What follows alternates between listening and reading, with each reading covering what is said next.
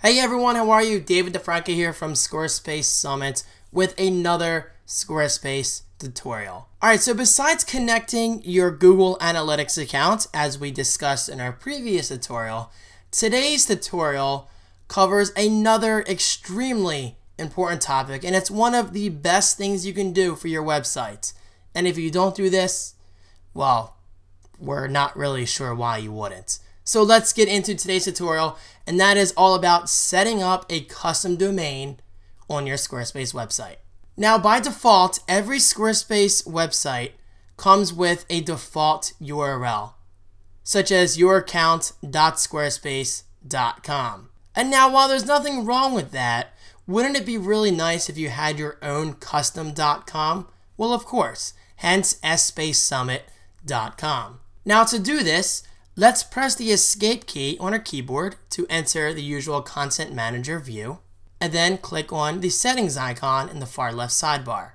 Click on Domains, and now here in the top right, you'll see that we have three choices. We could transfer a Squarespace 5 domain if you're coming from a Squarespace 5 powered website, because for those not aware, we're currently on Squarespace 6. You can also register a free domain if you just happen to own an annual Squarespace account. Yes, every annual Squarespace account includes a custom free domain name, which is really cool if you ask us. But the most common option is definitely the far right button, and that is link existing. So let's click on that, and now this is where you'll put in your domain. So for this video's purpose, let's just put in a random URL that I own that's not related to this website whatsoever, and that is davidsyoutube.com, and then let's click link.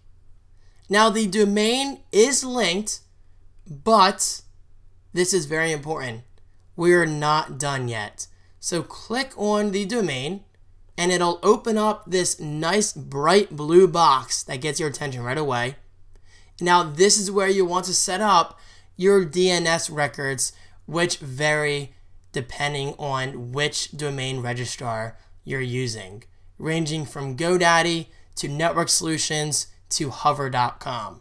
Now this may seem a bit complicated to basic users out there, which is not a problem because Squarespace does make it easy by clicking this link right here, where it says click here for more information about setting up a custom domain. Now this opens up a new tab, and this walks you through the process of setting up a custom domain. Now click this link right here. This is easily the most helpful link on this page, provider specific guides. And right here we have a full list of the most popular domain registrars available. 101domain.com, 1&1, Bluehost, Dotster, and all the way down to Yahoo. So as of this video, we're currently using GoDaddy in the form of defrancohosting.com.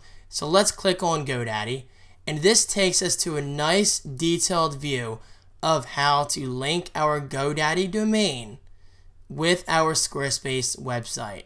Now this may seem like a lot, but we promise you it's very straightforward, and your domain will be linked in a matter of minutes. Now once your domain is linked, go back to this domain configuration view, and now honestly, just wait it out. Linking a custom domain is easy, but unfortunately it can take up to 1 or 2 hours to fully process. So the best thing you can do is to be patient, return to this screen in about an hour or two, and then click this check again button to check on your domain's status. And then eventually it will be active. But of course, just like any other tutorial we've done in the past, you are always free to ask questions using the comment section right below. So please do not hesitate to reach out to us. And now finally, with all that said, this wraps up the tutorial. We really hope you enjoy it. And as always, thank you for your continued support, and we look forward to providing more tutorials in the future powered by Squarespace Summit